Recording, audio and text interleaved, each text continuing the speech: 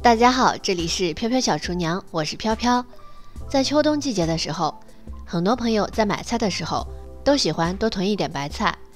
不仅买着非常的便宜，也不用天天出门，十分的方便。特别是很多北方的朋友，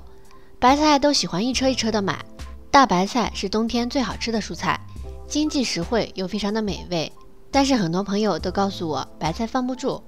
放几天就坏掉了。今天飘飘就给大家分享一些保鲜大白菜的小技巧，一起来看看吧。既然是保鲜白菜，我们一定要保鲜比较好的白菜，像最外层这种已经烂掉的或者即将要烂掉的白菜，全都给它摘掉。白菜这个蔬菜烂掉的时候都是从外边往里边烂的，把最外层烂掉的给它剥掉就可以啦。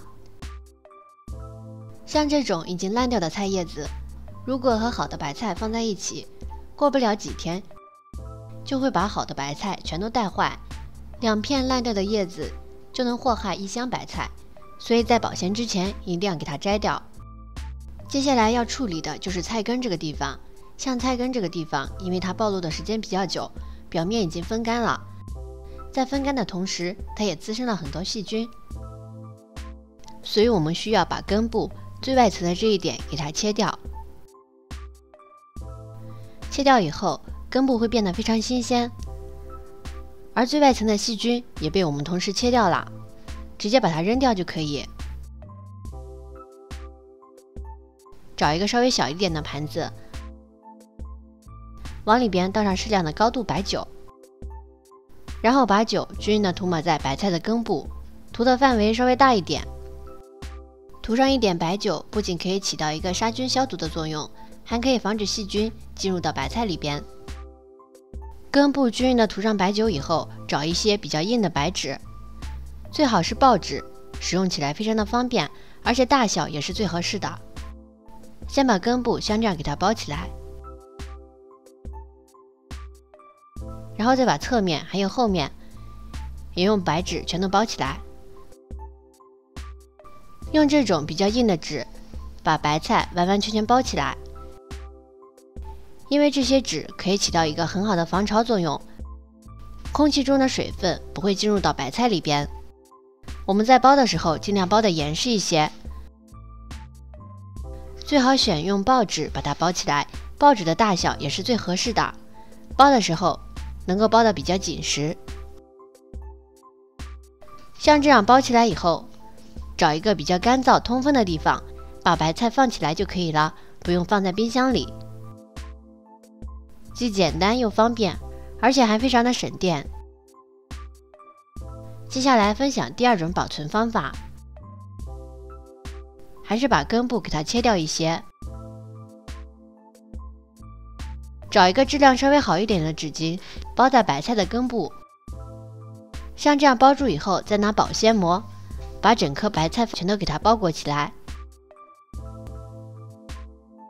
包的过程中要看一下保鲜膜的大小，是否能够把白菜全都包起来。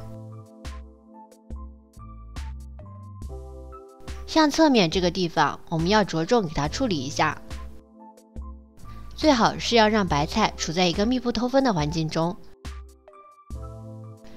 这样白菜不与外界接触，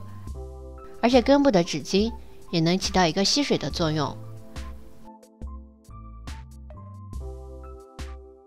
像这样把白菜放在通风的地方就可以了。用保鲜膜包起来以后，不用放在冰箱里，直接室温放着就可以。不管多少个白菜，用这种方法处理都是非常的方便。接下来分享第3个小技巧，我们在处理白菜的时候，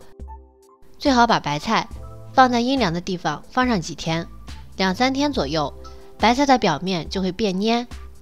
表面的白菜失去水分以后，我们再找一块比较干净的布，可以找一个稍微大一点的布，然后盖在白菜的表面，最好是那种可以完完全全把白菜包起来的布。再找一个干净的纸箱子，把白菜全都放进去。放白菜的时候也是有技巧的，根部朝下，叶子朝上，像这样放着，而且白菜和白菜之间空出一定的间隙。放在箱子里边以后，再用干净的布把它盖起来。在储存的过程中，放在阴凉通风的地方，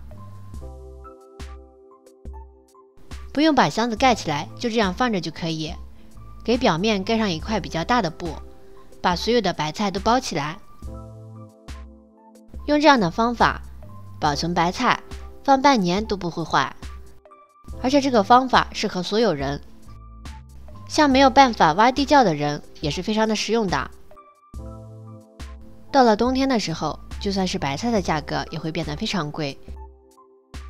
想要吃到新鲜的白菜，就提前用这种方法把白菜保鲜起来，到了冬天的时候吃起来非常的方便。而且冬天的时候天气非常冷，出门买菜也是一件非常痛苦的事儿，用这种方法就可以提前解决。好啦，今天的视频就到这里啦，如果你喜欢的话，记得转发收藏哦。